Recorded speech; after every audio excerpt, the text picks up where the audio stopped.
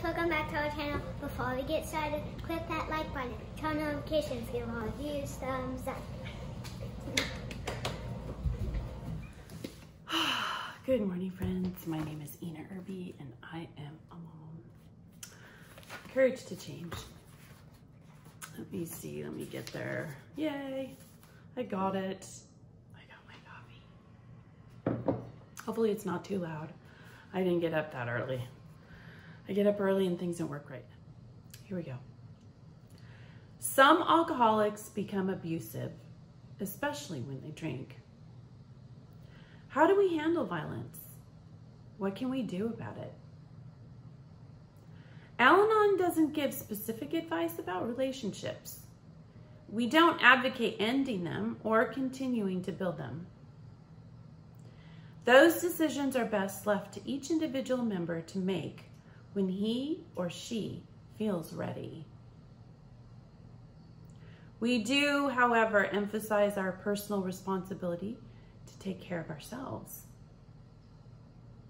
If we know that physical danger is a part of our reality, we can admit it and take steps to protect ourselves, at least temporarily. We may arrange for a safe place to go at any hour if we need it. It may be wise to keep money and car keys in easy access. Perhaps we'll also seek counseling or speak with the police about our options. No one has the right to physically abuse anyone else under any circumstances. We can inventory our own behavior to see if we are contributing to the problem by provoking someone who is drunk. And we can work to change that behavior. But we do not cause another to be violent or abusive. Today's reminder: I don't have the power to change another person. If I'm dealing with violence, I must be the one who changes. I'll start by being honest about what is going on.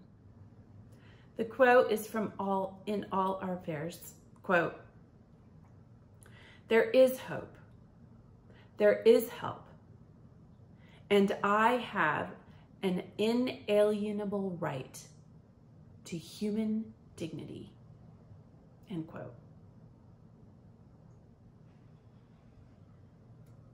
I'll read that again. There is hope. There is help. And I have an inalienable right to human dignity.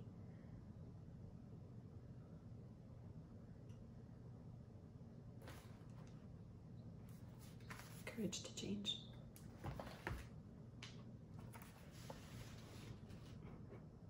Affirmations for the inner child. It's on praise. I am overcoming my praise deficit. Just as a marathon runner experiences an oxygen deficit after miles of exertion, so too did I develop a praise deficit while growing up. I yearn to be appreciated, yet because I received so little recognition from my parents, I began to question whether I was a good person, worthy of praise. In my adult life, I have sought to fill my praise deficit by fishing for compliments. At times, I have manipulated others into praising me by expressing false humility. Today, I will give up these false ways of filling my praise deficit. I will fill my mind with positive self-talk. I will start keeping a journal in which I can jot down a list of my daily triumphs, great and small.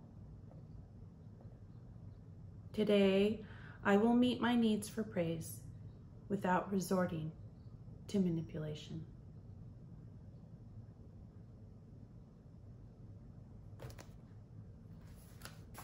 Affirmations for the inner child.